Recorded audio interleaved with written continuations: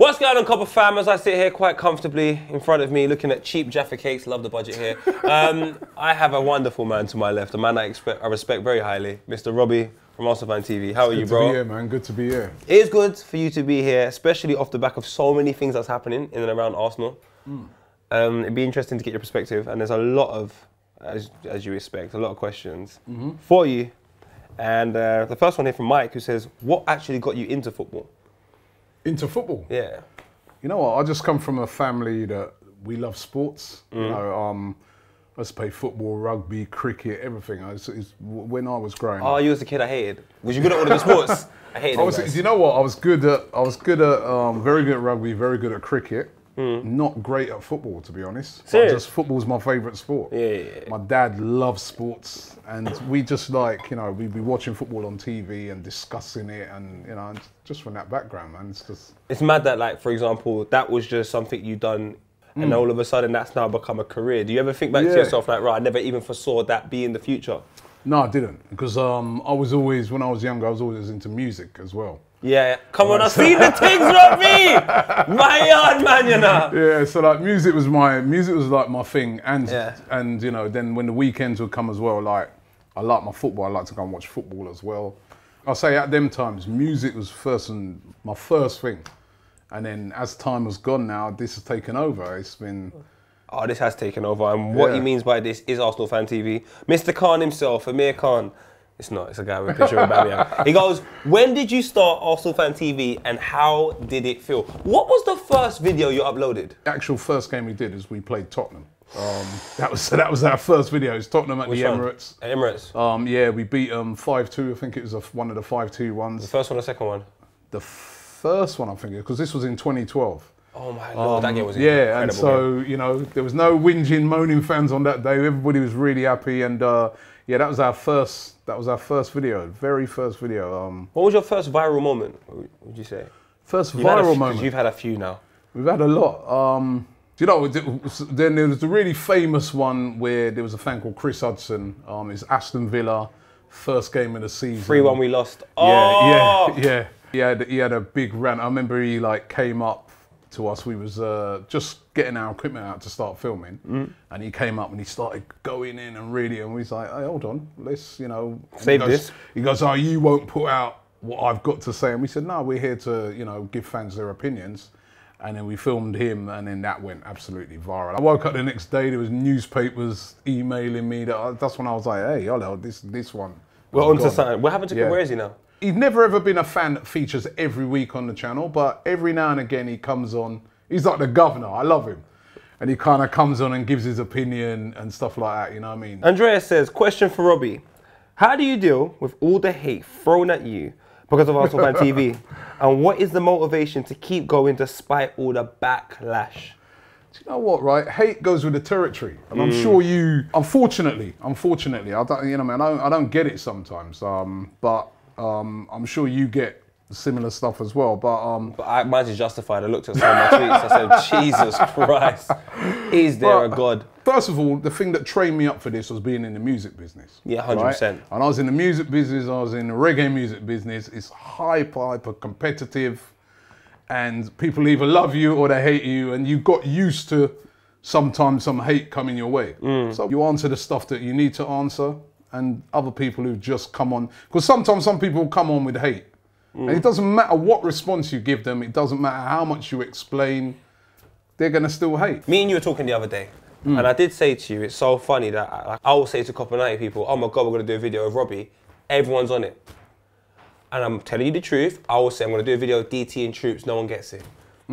And I feel like that's because you're such a positive individual within the channel, you've almost separated yourself from Arsenal Fan TV. So when I say to people, did you watch Arsenal Fan TV? The first thing that comes to mind is either Troops or DT. And they associate them two characters with, you know, eccentric behaviour and being rude, and I will only say that if we've lost. So I imagine a lot of the backlash you get is off the back of two characters that are not even you. And if you take a look at the comments that Bellerin made the other day, it's the reason why I said to you, I think personally, it's less to do with you. are more to do with them. And I'm not even saying that they're a problem. I feel like everyone's entitled to have their opinion. So is it difficult for you to sometimes to defend the channel, knowing you're not even defending the channel? You're having to stand up for yourself because of the way two individuals are portrayed, and they're becoming a bigger portrayal than the channel itself. Not really, because listen, it's all about, our platform's all about giving fans a chance to have their say. That's what we've built it on. That's right. And if we allow them to come on and have their say, and they're open and honest, and we want to be, that's what we want to be, you know, I'll back that to the, you know, I ain't selling nobody out, I'll back that. You know what I mean? We have these guys on, they're fans, they're knowledgeable guys, they go to games home and away.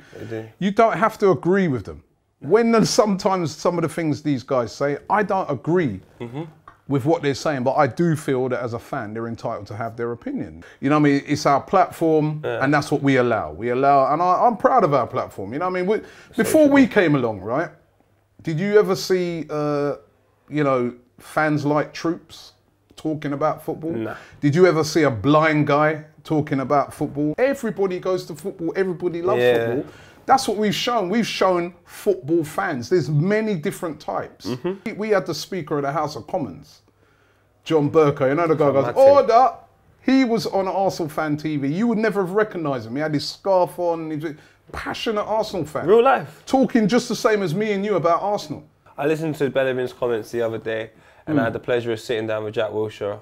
And Jackie's an amazing human being.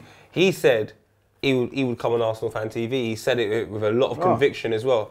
And that's an opposing opinion, so to speak, of Bellerin. Not to say that he didn't say he would come on Arsenal Fan TV, but his approach to it was quite negative. Jack was like, everyone's entitled to their opinion. Bellerin was saying the same, but he just didn't agree with the things that he heard. Listen, Hector Bellerin plays for Arsenal, right?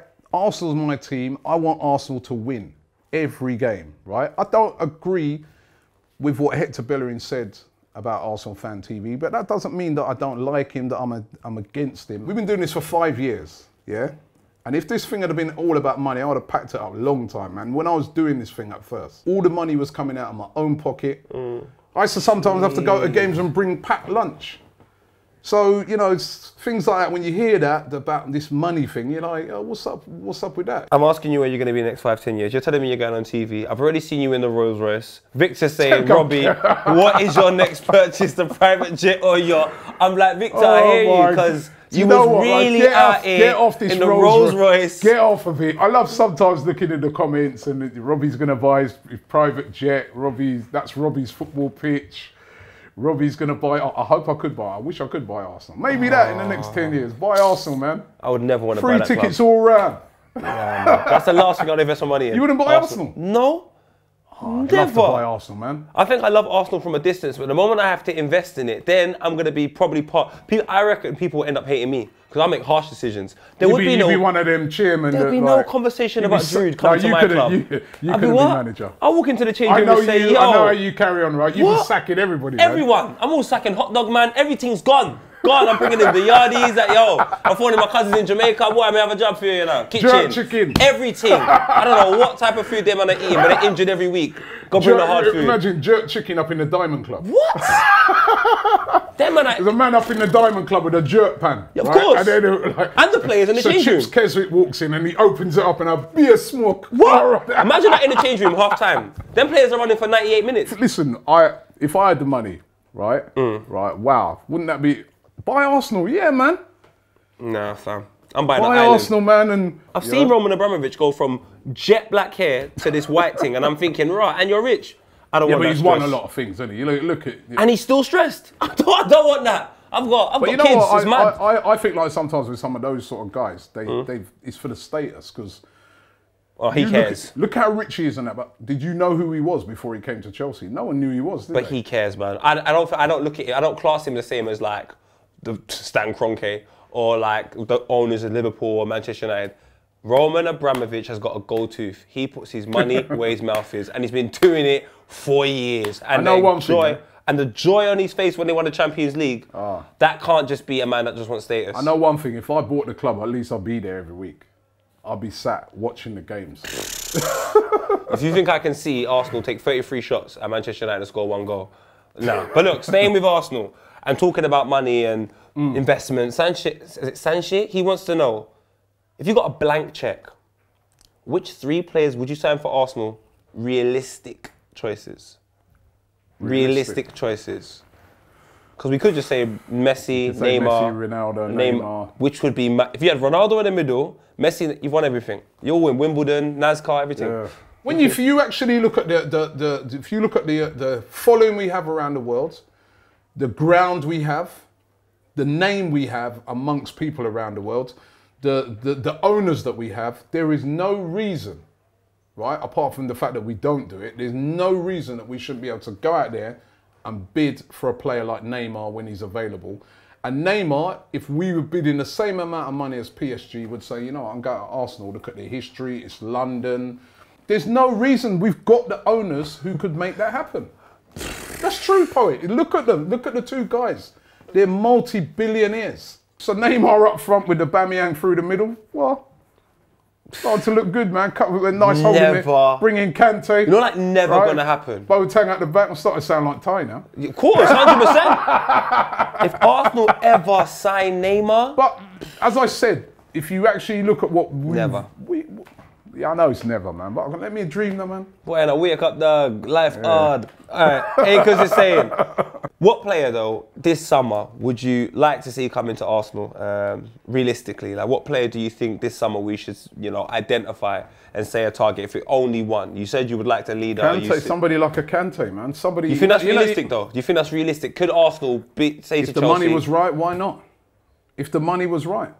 Why Chelsea been taking our players for how many years? If the money was right, why not? How much do you reckon Kante would cost in today's market? You go in and you say it's 60 million for Kante. Oh, never. Today? They got him for 35 million. You go in and say, here's 60 million for Kante. I don't think he's going. Because I look around Europe and I'm trying to look at the best holding midfielders. And to me, he's excellent. Mohammed wants to know, do you think that Arsenal can compete with Spurs again? Oh, come on, what do you God. mean? What do you mean compete again? with Spurs? Do you know why? Do you know why he says this? Do you know what? Who said that? Mohammed said it. But do you know why Mohammed said it? What's up, BT have given us the privilege of watching YouTube highlights of Champions League, and I can't see Arsenal. The YouTube highlight I saw of European football was in Sweden on the 3G pitch with Monreal scoring the opening goal. It's an L. It is an L. It's an L. Tottenham are having their greatest ever period, but they still haven't won anything. Until they win something, they ain't won nothing, Poet. Right? Do you know what? Listen, they've got a very good team at the moment. They win the FA Cup. I put £100 on it. I'll have £100 with you, man. They won't win it. £100. Right, you know what they remind me of? Right Have you been watching the Winter Olympics? No. What's the name of that lady? That skier, Lisa Christie or whatever. Brilliant all year round, and then every time it comes to the big thing, she falls over, she's out. I was watching it the other day. Big man. Reminds me of Tottenham. All right, last one here. Super Frankie Lampard says, hashtag ask Robbie, how come Henry is not treated as a traitor when he left for the same reason as Cesc, RVP, Nasri, Cole, and so on, ... winning trophies? That'd be crazy, man. He didn't leave in the same. But this guy's a Chelsea fan, so he gave his all for Arsenal. You know what I mean? He was there he's a legend at the club. He gave his all for Arsenal, and then he came back. Remember that game at Leeds, and he scored that goal. So that again cemented him. My only biggest regret at the moment with Henry, right, is that why have we got a guy like this, Thierry Henry, and I speak as well for like a lot of the other legends of Arsenal. Why are they not more involved? I'm glad that Lehman is at the moment, but why are they not more involved? He was. And then what did he do? He ran on Sky Sports cussing Phil Walcott, but he can't do that and then run in training like, what I got for you? That's mad. He's doing his job. I'm glad Wenger done what he done. You can't have someone on TV just cussing. The man said, I'll work for free.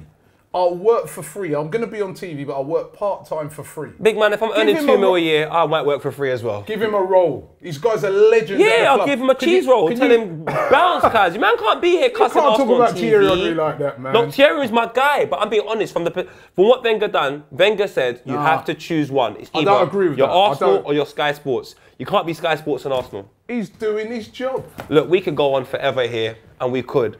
But we have to end it. I will always back Thierry Henry. I back Thierry, but I just back what's right. I just know you couldn't be working for me and cussing me out there. You got to choose one. He's not cussing you.